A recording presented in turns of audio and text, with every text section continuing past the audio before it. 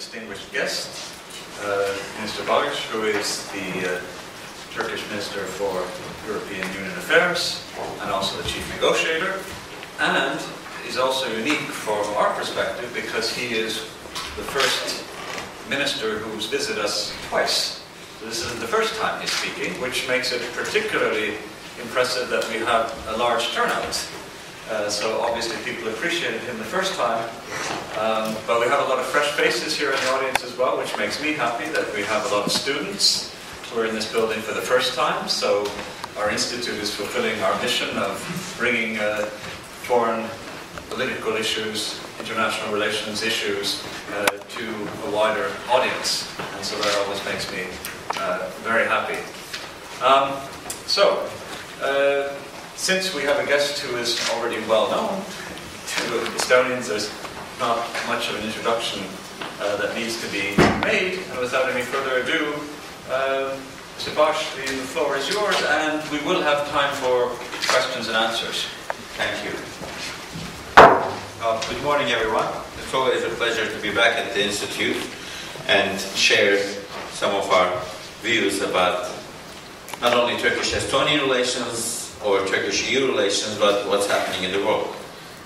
I really feel privileged to be at a friendly territory because every time I come to Estonia, it boosts my morale, my motivation about the future of Turkish-EU relations. It's good to be in a country where we have solid, concrete support.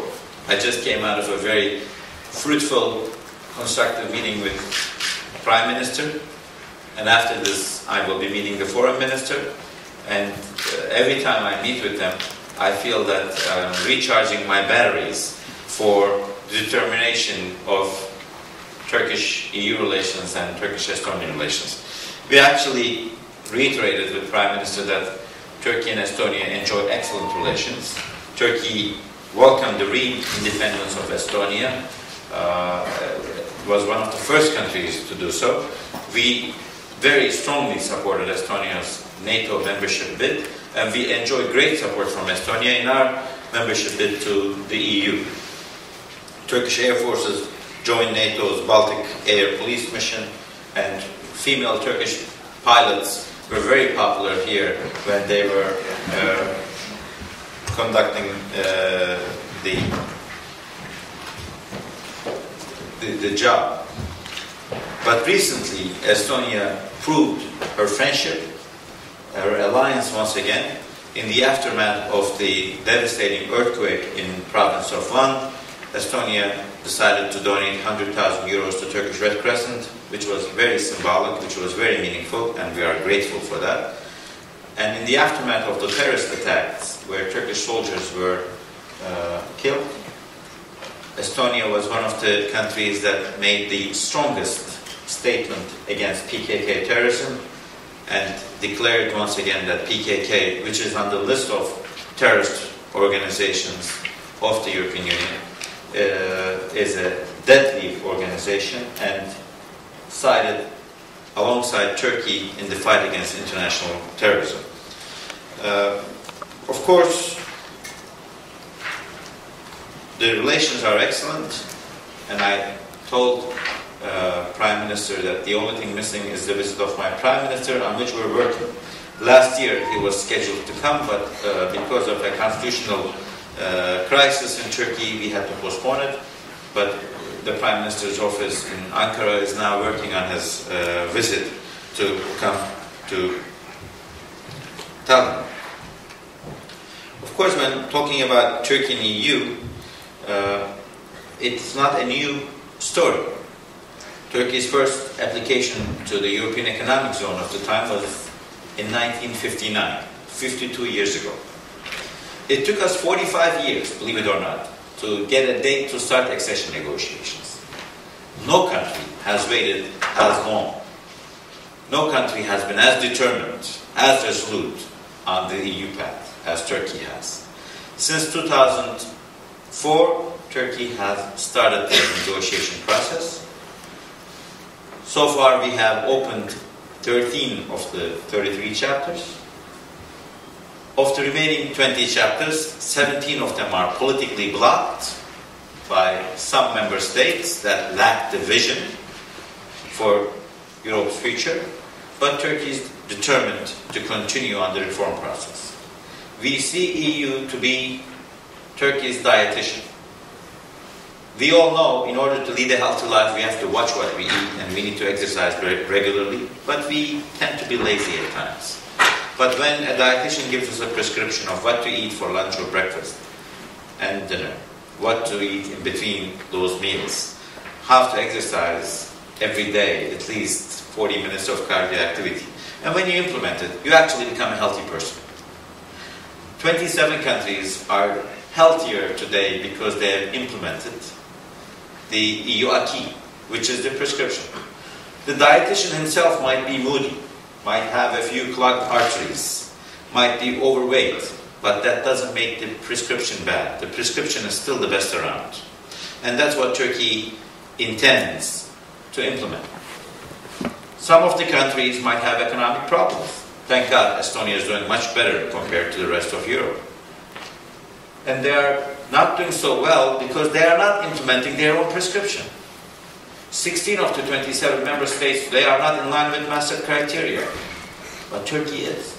That is why last year, in 2010, we had 8.9% economic growth. In the first half of 2011, we had 10.2% economic growth. But that growth is fueled by foreign investment coming into Turkey. And let me share the news with you. 92% of foreign direct investment that came into Turkey in the first half of this year came from EU member states. So the business decision makers, the economic circles in Europe are much ahead of some of the political leaders in some member states. They understand Turkey's potential. They understand what Turkey has to offer. They understand that Turkey's median age is 28 when the median age in Europe is 43. That Turkey's growth is not only a short-term process, a long-term endeavor, because we have a young population coming. I happen to be one of the youngest ministers in Turkish government, but 65% of my nation is younger than I am. So we have a very dynamic population, consumers, workers, that are going to continue with this growth. Energy is a very important issue in growth, in industrialization. 70% of the energy resources Europe needs today are either to the south or north or east of Turkey. I always argue that unless someone comes up with a new technology of wireless transfer of energy resources, Turkey's cooperation is a must to solve Europe's energy challenges, to diversify energy sources and routes. And that's where Turkey plays a very important role. But it is a shame that a beautiful island in the Mediterranean, which has no energy problems of its own, at least had no energy problems of its own until the electricity generation power plant had an explosion, is blocking the chapter on energy from being opened for negotiations. It's simply silly, which must come to an end. 26 other member states should tell Cyprus not to block Turkey's energy chapter because it's hurting the interests of European public opinion and European public at large. Turkey has also economic benefits for Europe. We are a market of 74 million people, but within 3 hours of flying from Istanbul, European companies can reach 1.5 billion consumers who are ready, willing, and able to use European products and services. So Turkey is a hub as well. But most importantly, Turkey has been a source of inspiration for dynamism and economic growth to the countries to our west. But more importantly, Turkey has become a source of inspiration for democracy and human rights to the countries to our east.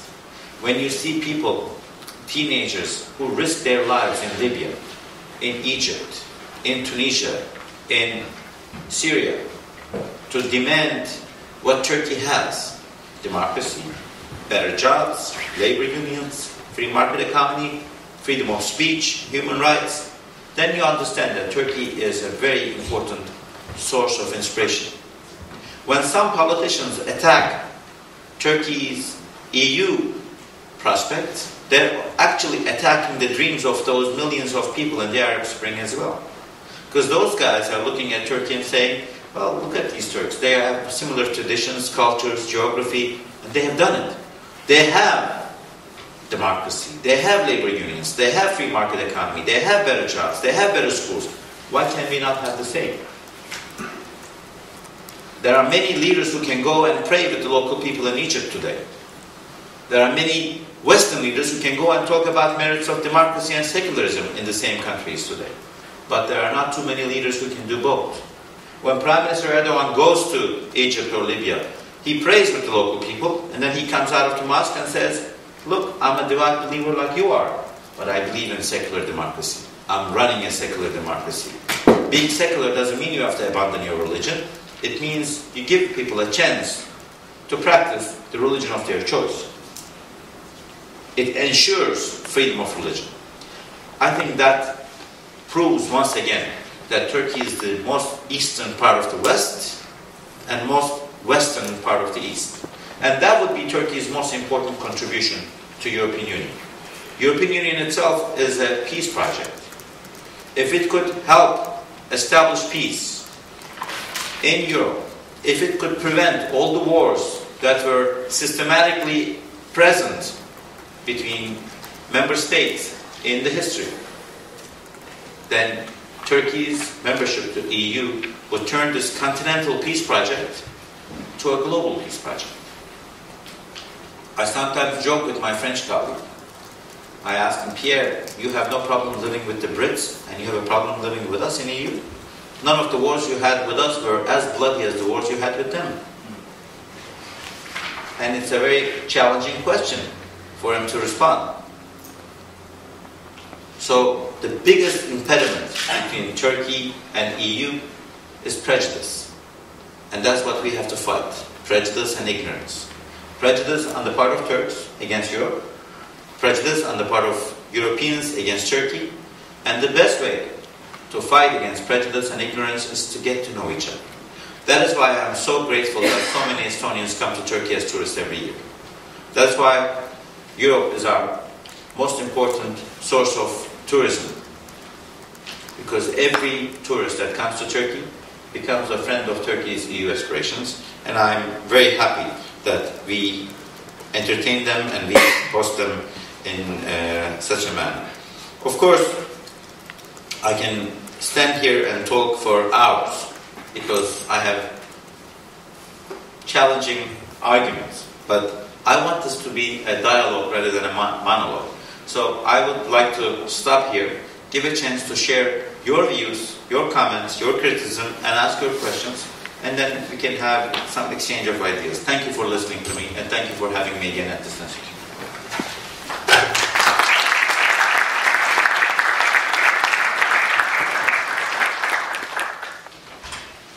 Right.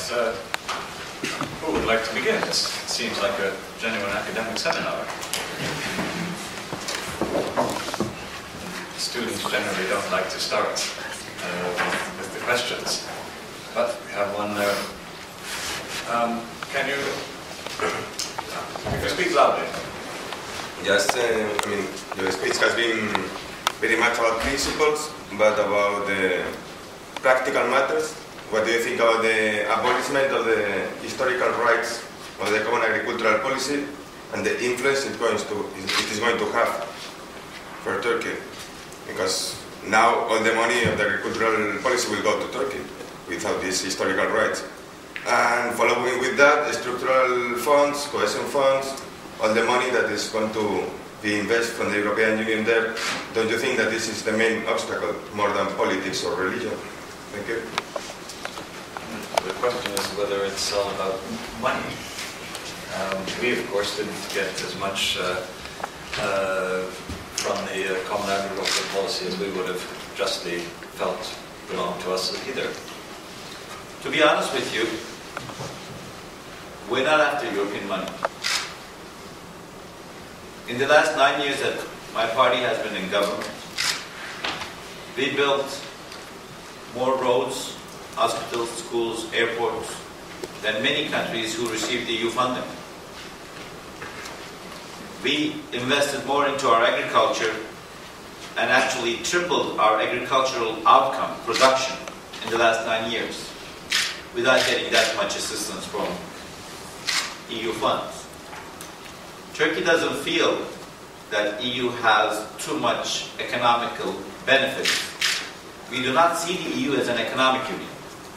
We don't even see the EU as a political union, but we see EU to be the grandest peace project of the history of mankind. And our approach to EU is we think we can change this continental peace project to a global peace project. The chapter on agriculture, for example, is blocked because Mr. Sarkozy feels like blocking it. But that doesn't slow our reforms in our agriculture. In the last 3 years, believe it or not, 18 million animals, lamb and sheep and goat and cow and whatever, have been placed with earrings, with digital, so we can follow animal movement in Turkey. The World Organization on Animal Health has issued documents to prove that the foot and mouth disease no longer exists in Turkish animals in the European side. Those are important for our own food safety.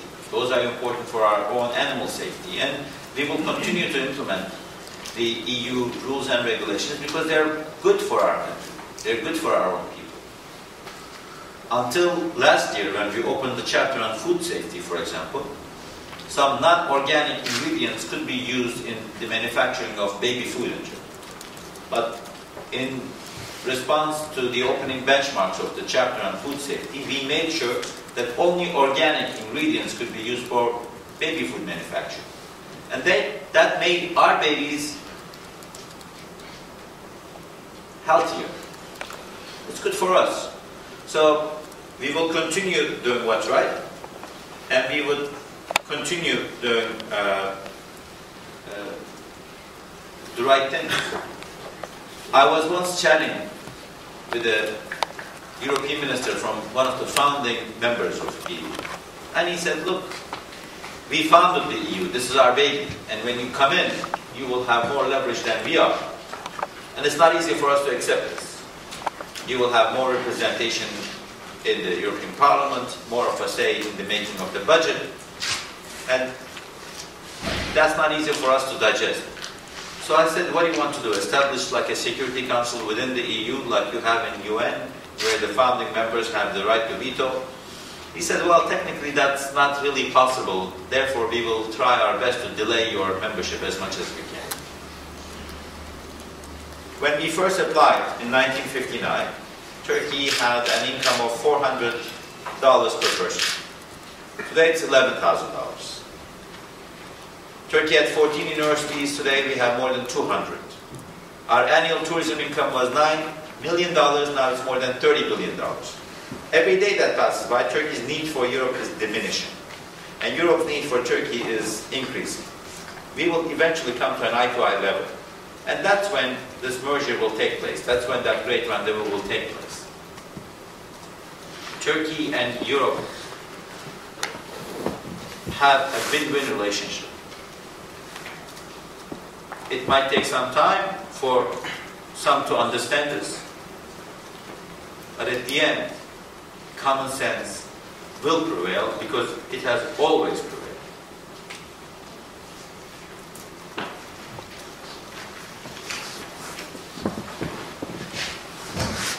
Hoş geldiniz. Ama ben önce aldım resmi sırasına da.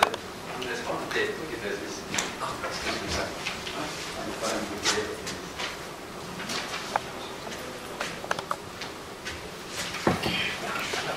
Right. In your opinion, what should Turkey's position compared to the BRIC states be after the financial crisis? What should Turkey's position in its relationship with the EU considering that Turkey's economic growth is much quicker than that of the European Union, is one of the highest in the world. There's more questions here about also energy and the Azerbaijani-Turkey gas pipeline and Nabucco, of course. So there's a whole host of questions here. Energy would have come up anyhow, I think, but you can perhaps, I think these are very sympathetic. Well, as far as the BRIC countries, we like to put a T at the end and make it BRIC. Turkey is now associated with emerging economies like Brazil, India, Russia, China, because of our growth rate and because of the potential. And the countries that make the most out of this potential, as I said, are European countries and European companies. They are very well functioning in Turkey. Just to give you an example, there are 4,700 German companies functioning in Turkey as we speak. Our bilateral trade with Germany has exceeded 30 billion euros last year. And it's growing. It's only natural. So some politicians might think that people in Baviera might not support Turkey's membership aspirations, but companies coming out of Baviera, like Siemens, like Mercedes, are actually building new manufacturing plants in Turkey and using Turkish labor, using Turkish engineers. So things change. Overall, Turkey welcomes that economic cooperation.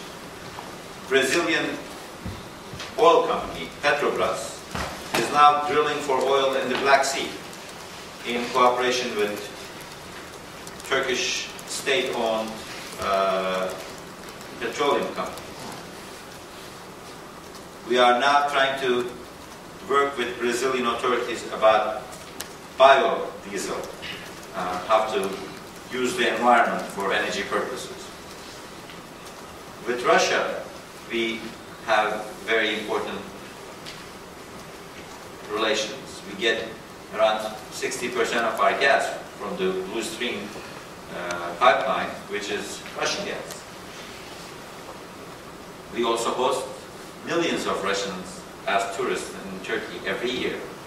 In China, we are increasing our trade, but at times we also compete with them, because the Chinese has the largest construction capability in the world, and we have the second largest in the world. So Turkish construction companies are at times doing joint ventures with them, are at times competing against them in some bids in the Middle East or in the Caucasus or in Central Asia. With India, we're increasing our relations. But none of these relations are alternatives to Turkey's 52-year-old dream to become a part of EU. I always argue that Turks are very capable, that we can walk and chew gum at the same time.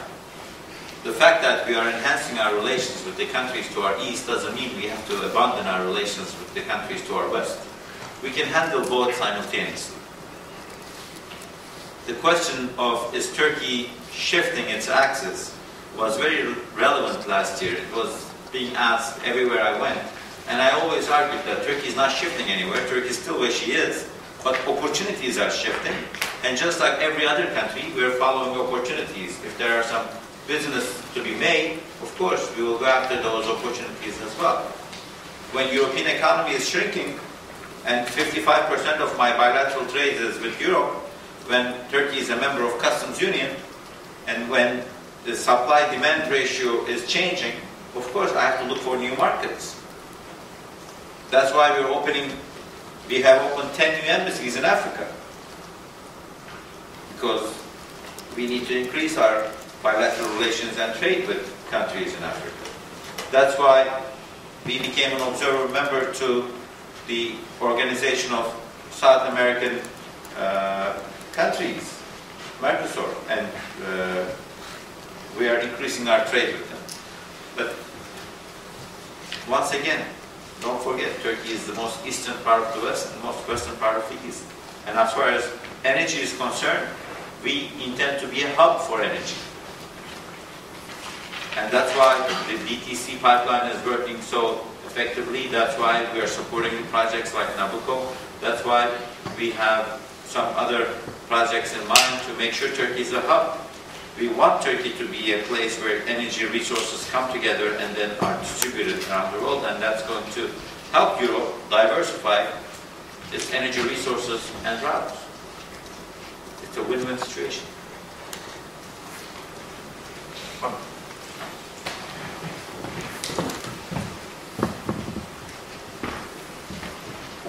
would kindly like to know what is the main obstacle that today that prevents to resolve the Cyprus conflict, and what is the ideal solution for Turkey in this case?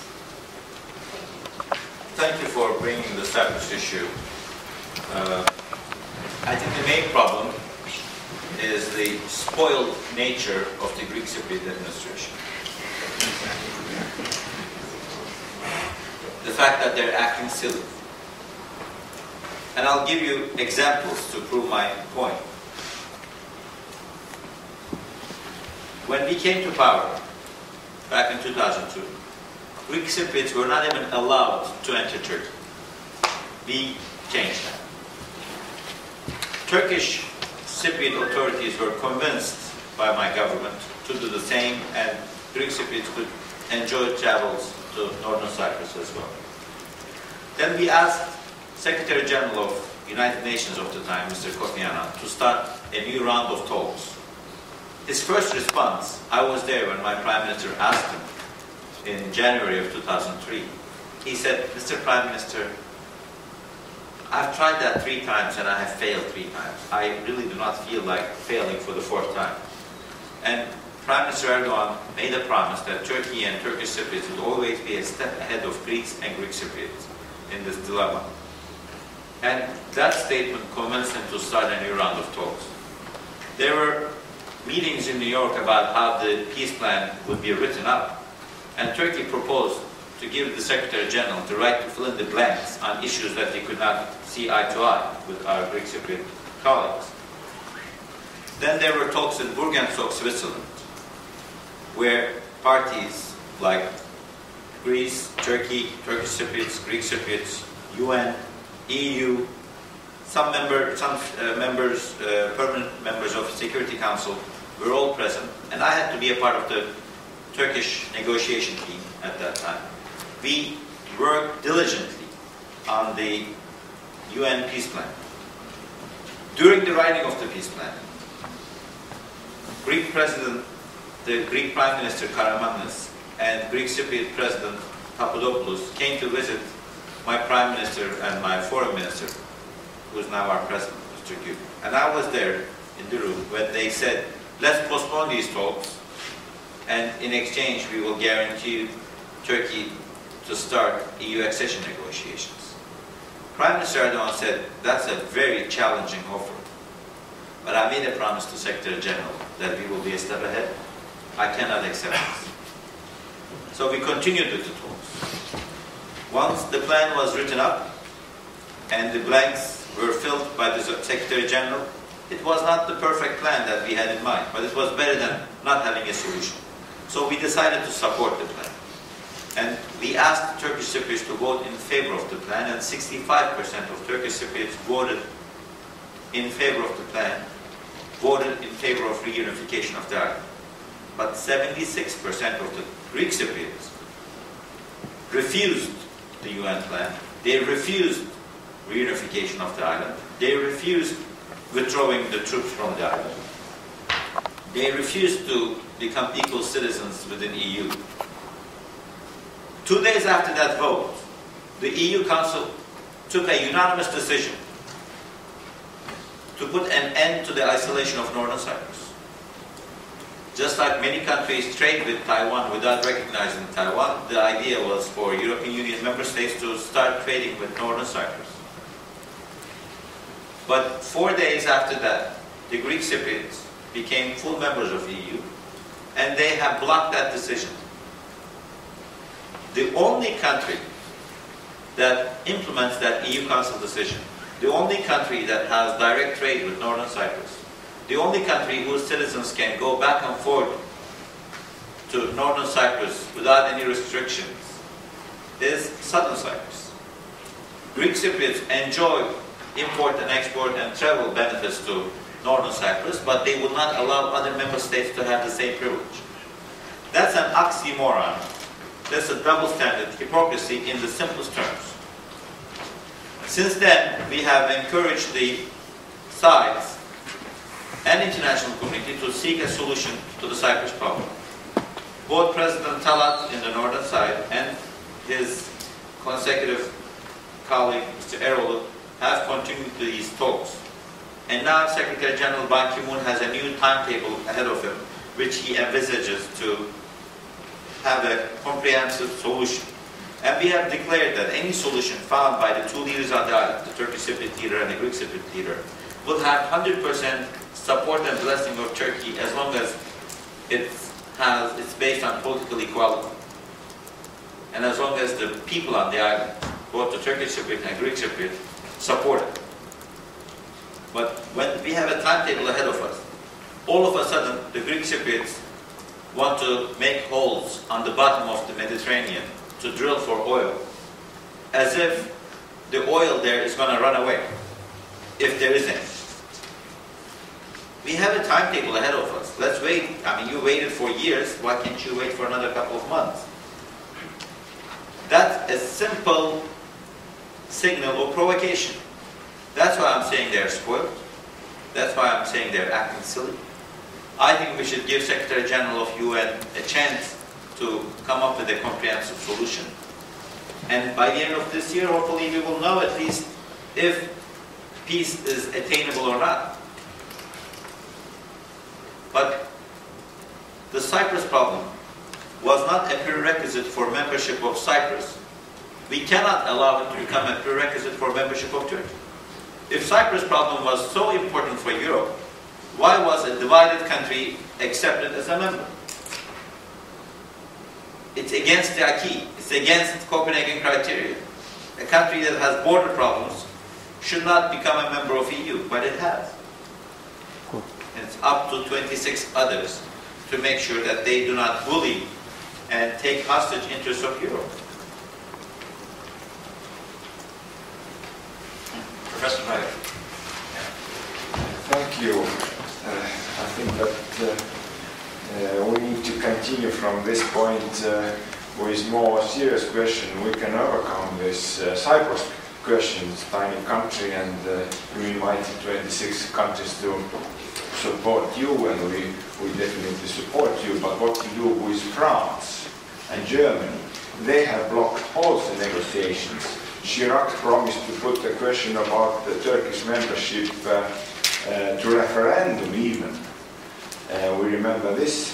And in this context, I have a question to you about Turkey's vision about the future of the European Union. Does Turkey support federal European Union we are going to build up, or some of EU member countries are going to build up to solve this financial crisis, or decentralized European Union of regions? And this means also how to change the decision-making process that single countries cannot block. What do you think about the whole new structure for European Union? What is the future? How do you see the future? And I remember my last question, which is related how much Turkish people now share this dream about the membership of European Union. What is the support of Turkish people now to join European Union? Can you give last figures? And when last year, this was, you visited the same place, you said that European Union needs Turkey more than Turkey needs European Union. Today you mentioned 3 projects. Only peace project is your interest. Or how is this relations today? Have these relations changed in 1 year? Thank you. 3 questions.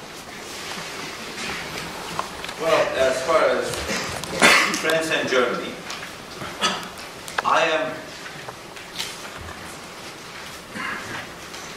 I do not think France and Germany have anything against Turkey. There are some politicians in France and in Germany who might oppose Turkey's membership.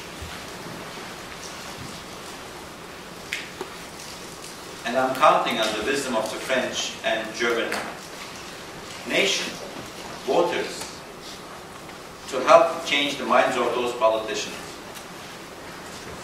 if not the politicians themselves.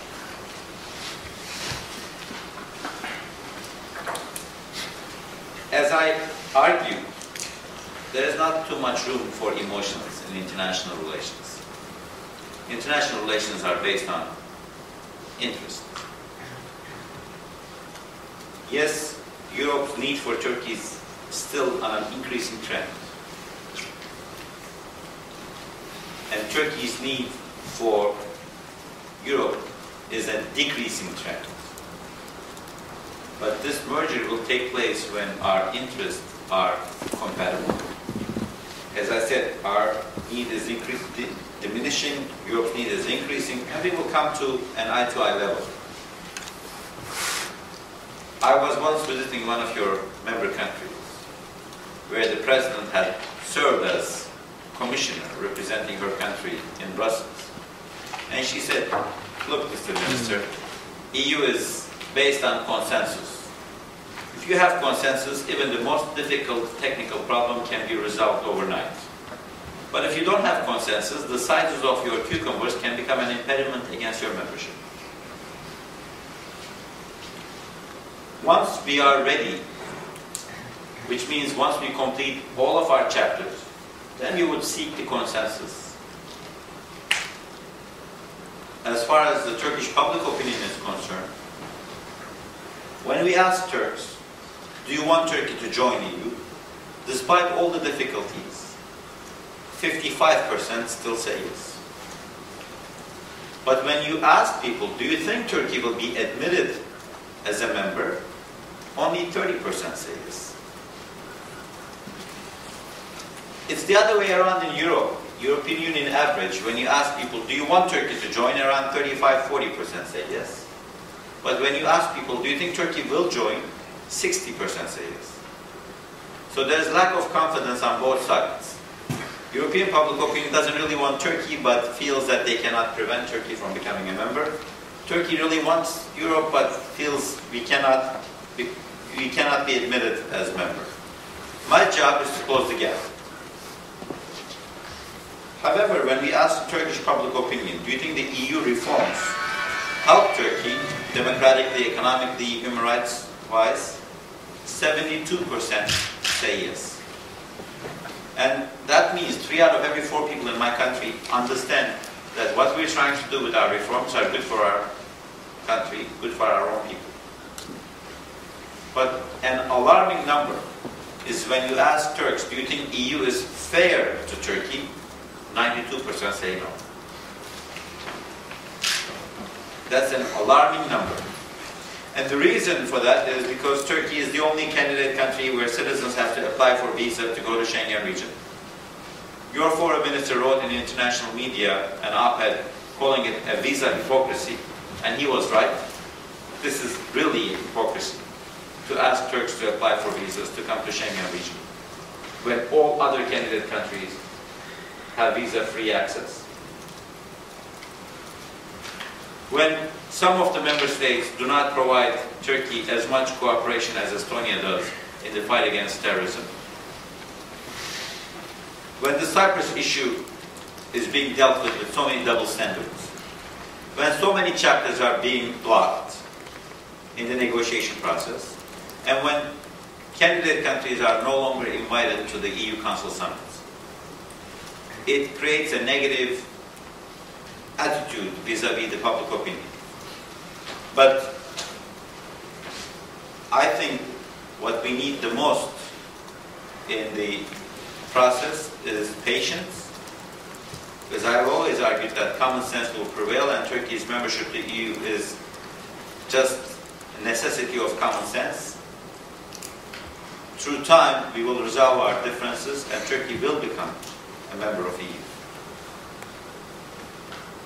It's not a question of if anymore, it's a question of when. And Mr. Reich had the second part of his question, which was about when, and then what is your vision of the European Union? That was something that was a challenge for us too when we joined in 2000. In order for us to have a vision of European Union, first we have to become a member of European Union so we can share our vision. But realistically, this current decision-making process cannot go on forever. The requirement for unanimity in every major decision will force Europe to a deadlock. The decision-making process has to be re-evaluated, either to qualified majority, and in some cases, to regionalization. This decentralization cannot be stopped. Because now we see people who work 65 hours a week in Germany or in Estonia don't want to pay the bills of those who work 30 hours a week in some other countries.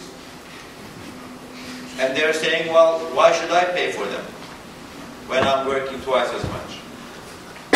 So people want to be responsible for their own local, regional area.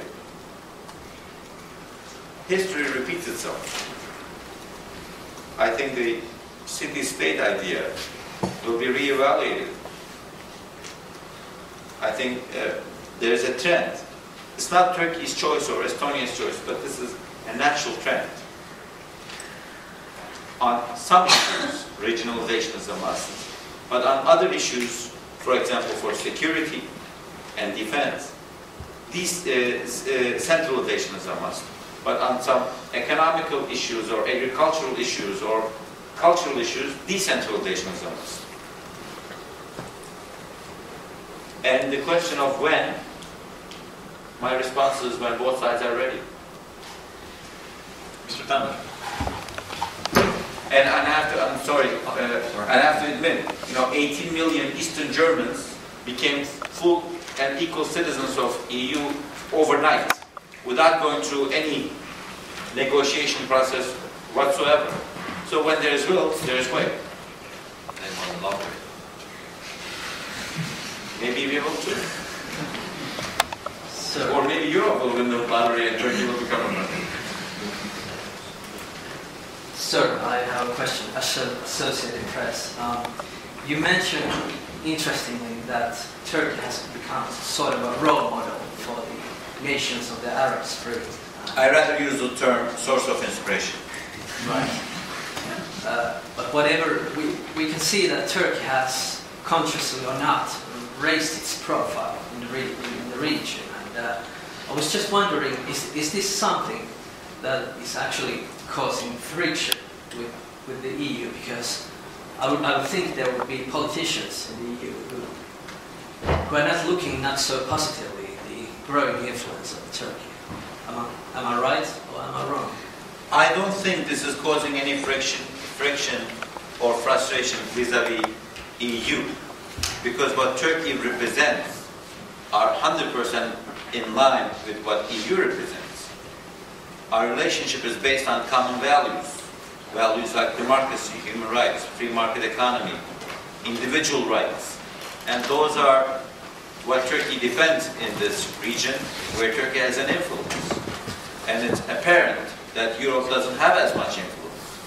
And Turkey's contribution to Europe in the making of foreign policy and in the implementation of that foreign policy would be very useful for Europe. But as you mentioned, there might be some politicians who might feel that they are being overshadowed. I mean, if I was a politician in Europe, and if I went to Libya, and only 200 people showed up to listen to me, and when the Turkish Prime Minister goes to the same square 2 days later, and 20,000 people show up to listen to him, that might not be an easy feeling to digest. But is this a problem for Europe? No, quite the contrary, because the message given by Turkey is so unique and so needed that even that leader should be happy that at least those people are there to listen to that message.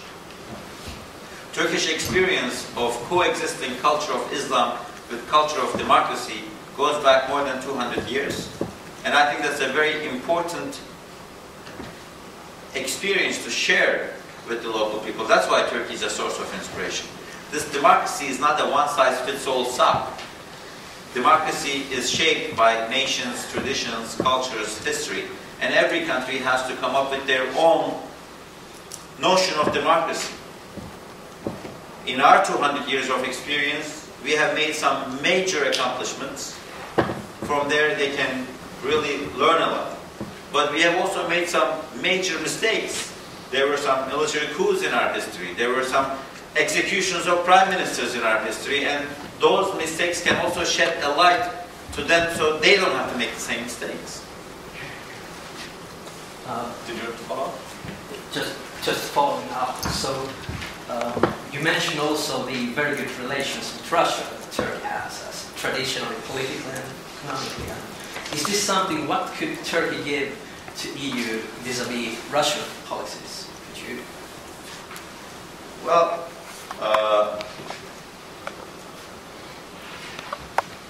countries do not get to choose their neighbors, but they can choose the level of their relations with their neighbors. And we have learned to respect our neighbors, be it Russia, be it Iran, be it Syria, be it Georgia, be it Greece. Russia is an important country with a strong economy, a member of the Security Council of the United Nations. We might not look eye to eye on every issue. We have similar interests on some aspects. We have quite opposite interests in some other aspects. But at least we have a dialogue. And our dialogue with Russia can be of great use to the EU as well.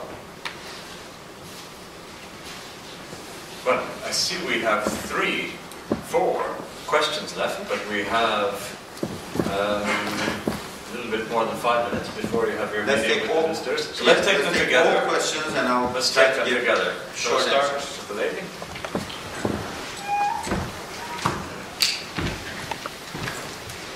Hello, Mr. Minister. As you said in this nice leaflet, that the EU is also, it's based on democratic values, and so is Turkey. But in Turkish legislation there are many laws that distinguish males and females. Like in the family law it says that the man is the head of the family, or that after the divorce... We changed that. Which we changed. In the EU reform process. Okay, and for example, but I'm not saying we fixed everything. We still have issues. That's why the reform process is important. I was bringing some up. And for example, marriage abolition for women after divorce, which is 300 days, but there is none for men. Like, does other are there coming any changes that bring up these democratic values, gender equality? Are there improvements coming that can show us these steps? Well, there are many developments. I can assure you Turkey has a very strong minister in the cabinet who is in charge of these issues. The Minister for Family and Social Policy, Mrs. Shine, is very determined to fix those issues, and she has already tackled most of them. Many changes have been made, but this 300-day issue has to do with the law on actually property distribution. Because if there's pregnancy involved and they want to determine the parental rights, I think that was an old tradition, old clubs, but all these issues are now being evaluated. That's why it's so important to keep the reform process going. The EU reform process is the most important external motivator for our changes. Let's take the other questions quickly. The 2 gentlemen there. Yeah. Minister for International I understand that Turkey still wishes strongly to join the EU, and I totally agree with you that it shouldn't be seen as an economical project, rather a biggest peace process project in the region. But nevertheless, what about the Eurozone? Is joining that monetary union also on the Turkish agenda, given the circumstances and difficulties that the monetary union is facing today? And especially, how do you feel about being in the same monetary union with your lovely neighbor Greece? I'll take the next question as well. The historian Timothy Dalton-Ash, he said that one of the sort of key driving forces behind the European integration is that every country has sort of escaped from some negative past or present, such as the Second World War, or the Soviet past, and this country, for instance. Is there something that Turkey is escaping from or wants to leave behind? And the final question.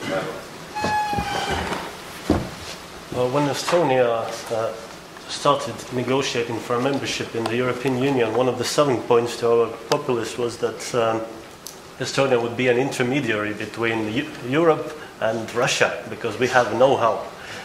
Now, given Turkey's increasing influence and political clout in the Islamic world, wouldn't you say it increases Turkey's chances of EU accession because it's better to have a powerful friend inside than outside? Thank you. Well, okay, as far as the Eurozone is concerned, we will follow the Estonian experience and make our decision when the time is right to make a decision. Right now, we don't have to make that decision to join Eurozone or not, because we're not in the European Union. Once we join the Union, we will decide. But we're watching your experience very carefully. As far as being in the same currency with our lovely neighbors, we don't mind.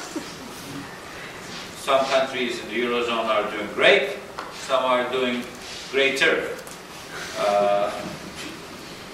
It's not what you have, it's what you do with it, as they say.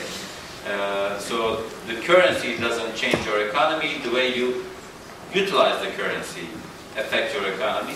So it's not really a major issue for us. But again, that decision should be made when we have to make that decision, and today we don't have to make that decision. Is Turkey escaping from anything? It's a very interesting question that you raised. Probably Turkey is not escaping, but going back to its roots. The times when, as a nation, Turks were the most prosperous, the most successful, the most influential, is when individual rights were very much at the center of policy making. The Ottoman Empire, for example, was based on individualism. The whole idea was strengthen the individual so that the state can be powerful. And that's actually what Europe is based on. Individual rights. So in a way, we might be escaping from some dark periods in our period too, but we're not escaping to a new port, a new haven. We're actually going back to our own roots, where individual rights will be re-engineered and re-strengthened. And I think that's a very important issue. Can we be a bridge to the Islamic world, like Estonia was to Russia? Yes, but not limited to. Not only 1.5 billion Muslims around the world, but more importantly, 3 billion humans around the world who feel that they have been isolated or ignored by the West are following Turkey's EU aspirations very closely. If you check the PhD theses prepared in China, in Africa, in India, in unique parts of the world, that you realize that Turkish-EU relations are at the center of their agenda. So Turkey can be a bridge. Turkey has historically been a bridge between Europe and Asia. between Islam and Christianity, between energy resources and consumers, between supply and demand. But Turkey is also a hub. And what we are doing in Turkey right now is we are strengthening all four legs of the bridge simultaneously. The eastern, the western, northern, and southern legs are being strengthened because nobody would want to pass across a weak bridge or a bridge with a weak leg. So for a bridge to be dependable, it has to sit on four strong legs, and that's what we're doing in Turkey. And I thank each and every one of you for your interest in my ideas and for coming here and listening. And thank the institution for having me. Thank you.